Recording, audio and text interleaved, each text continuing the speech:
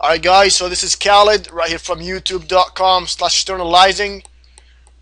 This is tutorial number 2 in Python programming. In the previous tutorial, actually in this segment, I'm going to show you some simple numbers with the basic of math calculations. Now in the previous tutorial I showed you how to install the program and how to run a simple command to make sure it runs, like it works.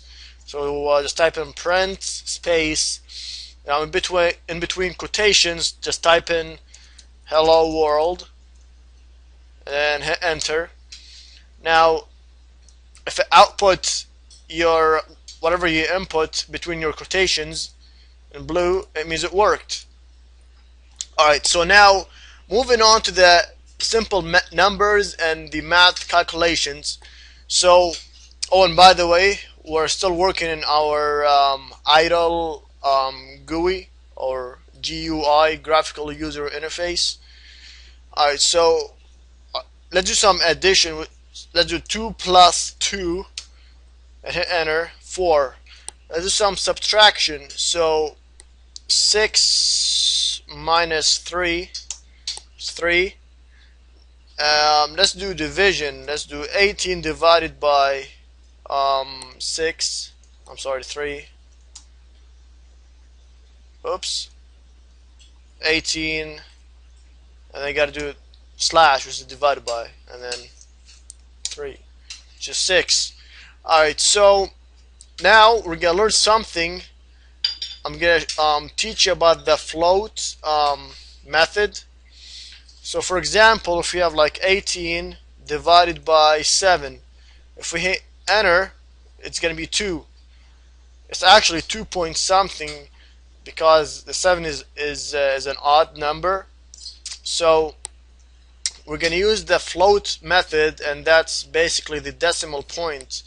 So 18 divided by 7.0, and now we have the full number. Now you can round that off, so it's like 2.6. You can also do 18 point divided by 7. That will also work. Now if you want to do the remainder,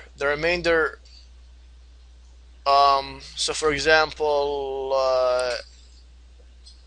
8, and then the sign for the remainder is the and sign, and then 4, which is 0. Now the multiplication is pretty easy. So 6 star for the x sign times 5 equals 30. Now if you want to do the exponent, it's well, you can do 6 times 6 times 6. Oops. And that's 216. Hang on, let me move this a bit. Now if you want to use the exponent, just type 6 and then put in 2 stars for the exponent method, and to the power of 3, and 216. So let me move this a bit down.